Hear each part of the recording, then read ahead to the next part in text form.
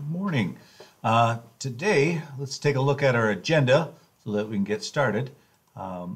We are going to go over your questions that you did in Google Classroom, those 3 questions about how we can conserve our soil, being a super important natural resource.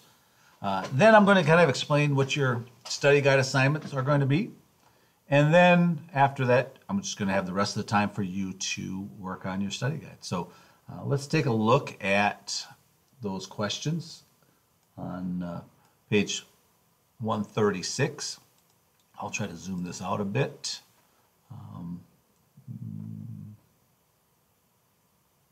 Okay, say this is always, oh, there we go. We'll go with that one right there.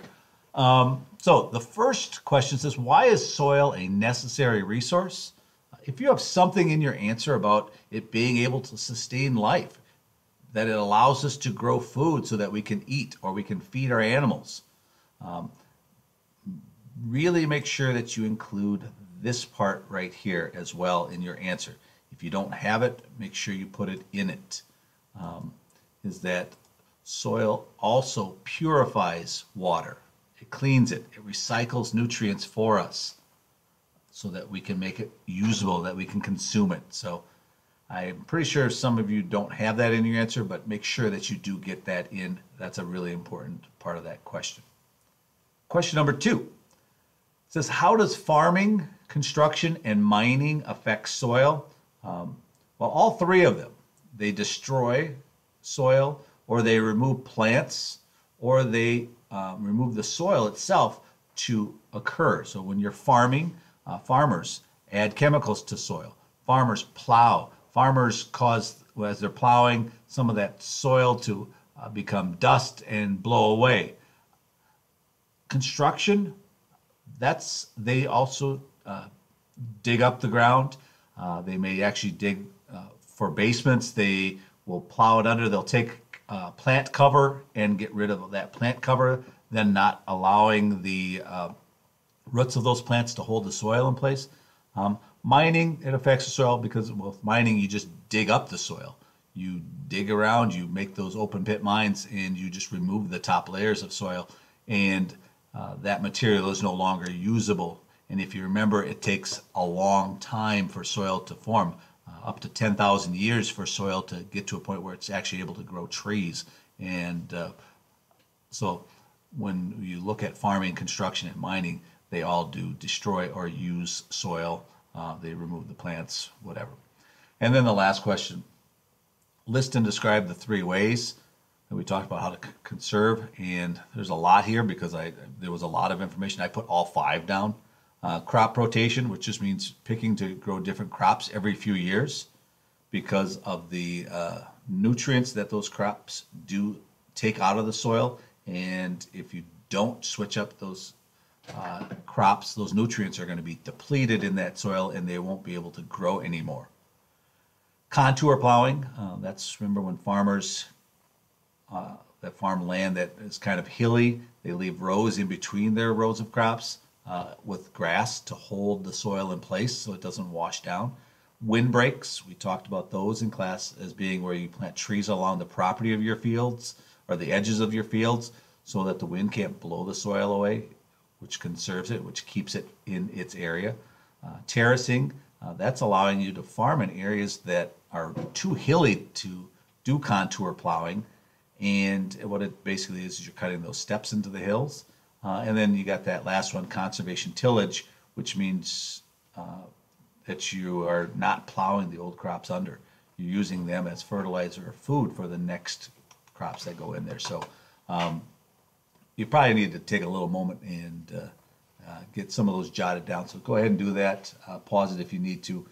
I'm going to get moved on to our next part here in our agenda, which is talking about the study guide, which you'll work on today. The study guide looks like this. As a matter of fact, it is this. And the first question on this study guide, and this is a shortened version of the study guide. I tried to give you something a little bit shorter to work on. It's a reinforcing key concepts. With that, what it's doing is just trying to hit the high points, the most important parts. So the first question, it says soil is a necessary resource. It helps sustain life. Describe how soil is connected to you personally. Your answers can vary in here, but make sure you think about, soil is everywhere. Soil comes from rocks. Soil allows you to grow food. The food that you ate this morning or yesterday or any time came out of the soil. If it didn't come out of the soil, whatever animal or whatever that ate what came out of the soil, that's kind of how you're connected. You're connected in so many ways. The next one talks about what overgrazing is and desertification.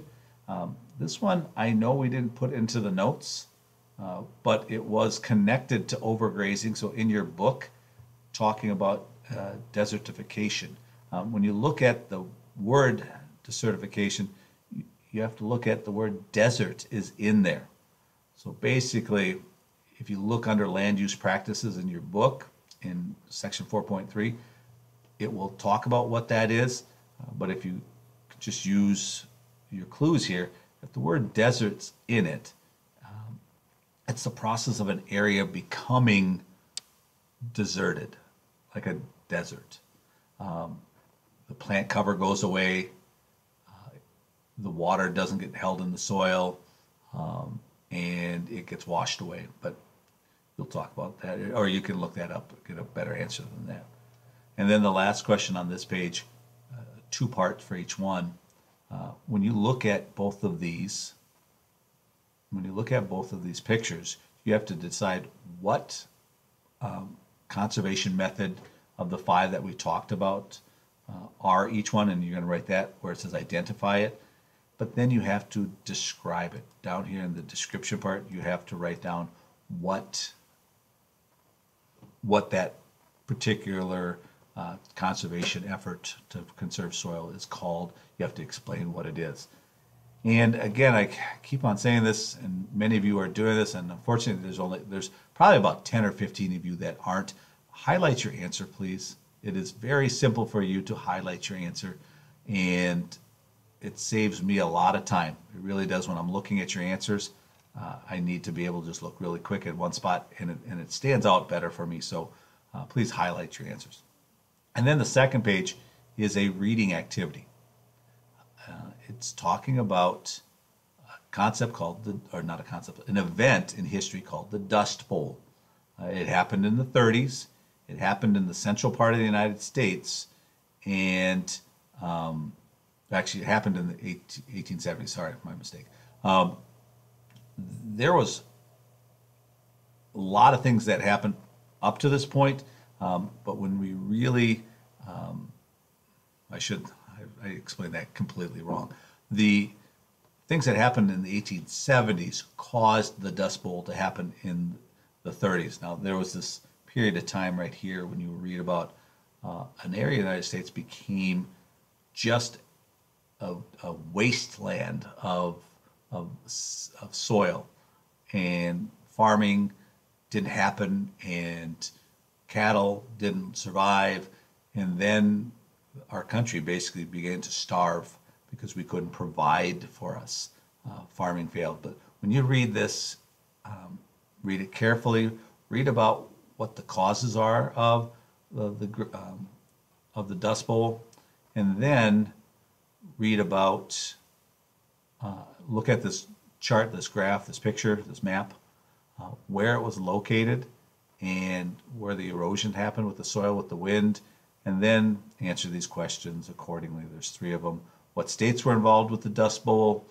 Why is extreme soil erosion not a problem in the Great Plains? Why was it not before 1870s?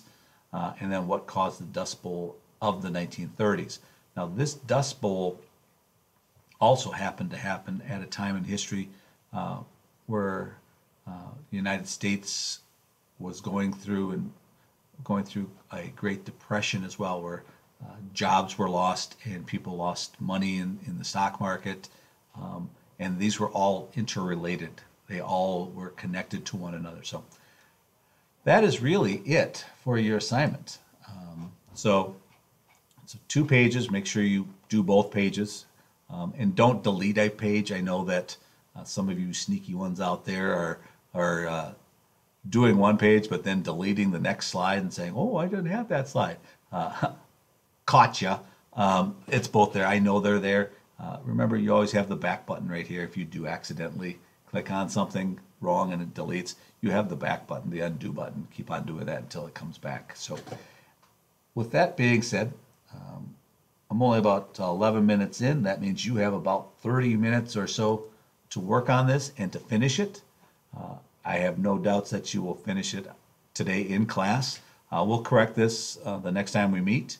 And as I said in some of the other videos, make sure you're studying for this test. Make sure you go back over and look at 4.3 and 4.2 and 4.1 stuff so that it's still fresh in your mind. We'll be testing on this next Tuesday. So make sure that you are on top of that. So that's all I have to say. And that's it. Have a good day.